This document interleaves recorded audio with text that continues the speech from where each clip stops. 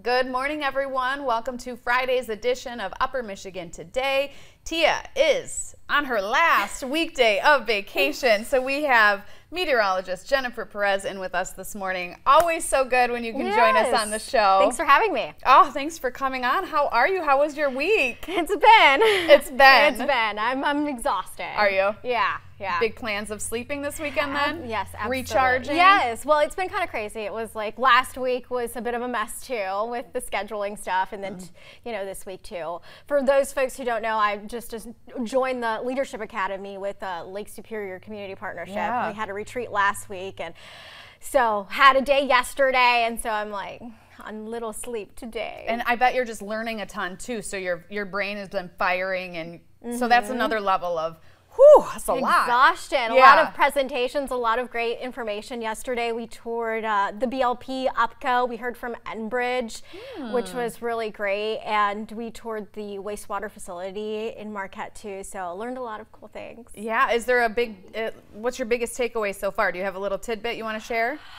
I don't know. I just think it's great. It's a great opportunity to learn more. I was fascinated by how the wastewater treatment plant has kind of this self-sustaining system where essentially the final waste product they sell off to like the Tilden mine or like local farmers. So I think it's really good because it helps grow grass in our area and areas that might need it. Yeah.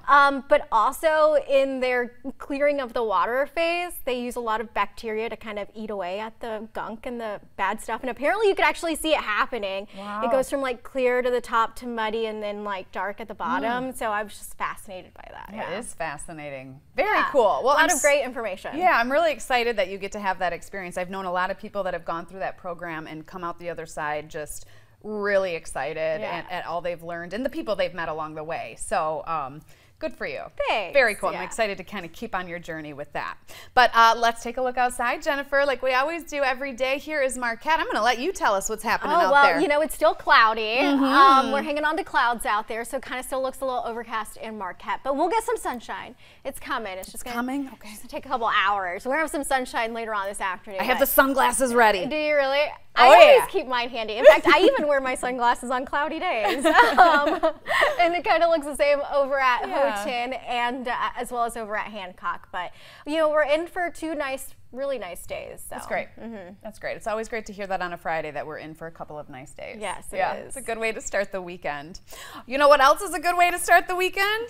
If you're a Lions fan, just waking up this morning was good. Hey. Yeah. They beat the Kansas City Chiefs last night 21-20. It was the NFL season opener. You know, there was so much hype around this game. Everyone says this is the year for the Lions. They had like those little glimmers last year and ended the season on a high. And so this was kind of the moment where, is it everything that we think it's going to be? And I mean, it looks like it's a sign. It has to be a sign. It's a sign from the universe that, you know, they're going to do a whole lot better this year. Kansas City did have a couple of big injuries, a couple players that didn't play last night, but, you know, it doesn't matter. They won. We're excited. There's a real excitement. And you know what I think is great also? It doesn't even matter if you're not a Detroit fan. Yeah. This morning you woke up excited. Yes.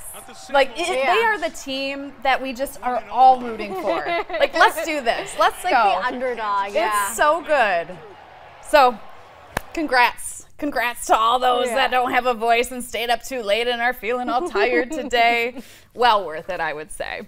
Okay, and Jennifer, this is a story that I wanted to share with you because, to be honest, I think it is just how is this even a thing? There's so many things, right?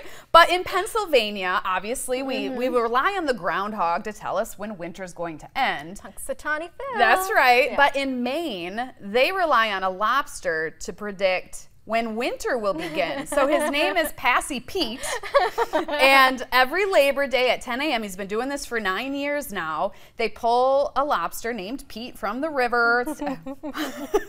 I wish I could say that river. Do you have any knowledge of that? That's a big one. Okay, so they pull it from a river. We'll call it a river. And he determines, you know, what's going to happen. So apparently through a gift of clairvoyance. That's what they're attributing his, you know, skills to. And he says winter is coming. No, wait. What did he say? It's coming early. He said it's coming early. Yes. So What do you think? Do you think the lobster's on point? I don't know. I don't think so. Can you even predict if it's No, you can't. I mean, you can predict trends, Yeah. you know, and for what we know right now, we're in a strong El Nino phase. Okay. So if you don't know a whole lot about that, Enzo is a contributing factor to the pressures between the ocean currents and the atmospheric circulations that we have. Which Here we go. Here we over go. some people's heads. But essentially equal signs to changes in the jet stream. Okay. And so when you have changes to the jet stream pattern, that impacts, like, you know, essentially how the winter will go, where the storm tracks are going to be, maybe potentially how much moisture there's going to be to work with, and that kind of a thing. Okay. How cold or how warm. And with it being kind of a strong El Nino phase, then it looks like right now we're going to have generally a milder and essentially drier winter.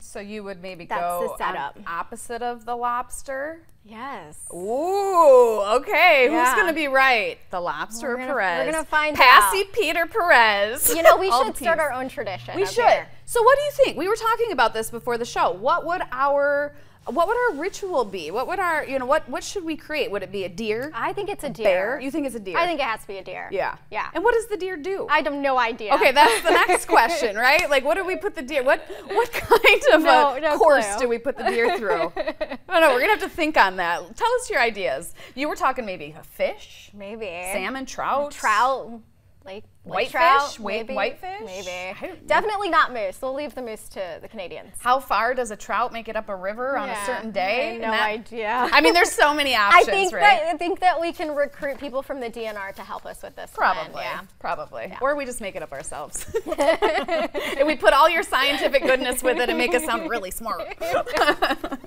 All right, and the final story that we want to talk about this morning, I think this is wild. I've heard about this. We've had people in the newsroom say, Tia, Elizabeth, you guys should do a show on the one chip challenge. And I have said, absolutely not. I am not into that because it is a really spicy chip. And maybe you all know about it. You can buy, it's just, they sell it in one, okay? It's one chip. It's described as the spiciest chip in the world. It has seasoning from a Carolina Reaper pepper and a Viper pepper. So it's insane. hot. It's hot.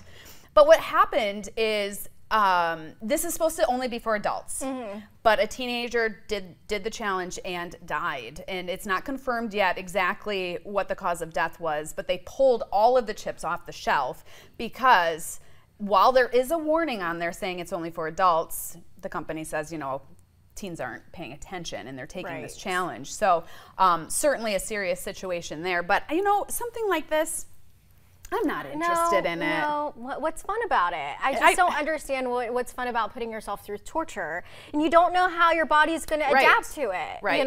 So, I mean, 50-50, you're going to get okay, or 50-50, you're going to end up at the hospital. Yeah. Do you like those Scary. chances? No, I'm good. Anyway, if you've done it, or maybe you were going to do it, you're out of luck right now Yeah. because the company says, hey, we're meeting all the food safety standards, so everything that we're doing is right. We have the warning, but obviously they need to maybe look at the why a little harder. I don't know. Because I'm not sure why anybody's doing that, but no more good. chip challenge, and we're not doing a UMT on the chip challenge. I'm so glad to hear that. You're not recruiting me for that. I'm not doing it. I love spicy. You love spicy. I do. But I know my limit. Well, my limit is probably habanero, so. And I don't even know what a Viper pepper is. I have no idea. I don't want to know. That sounds too intense.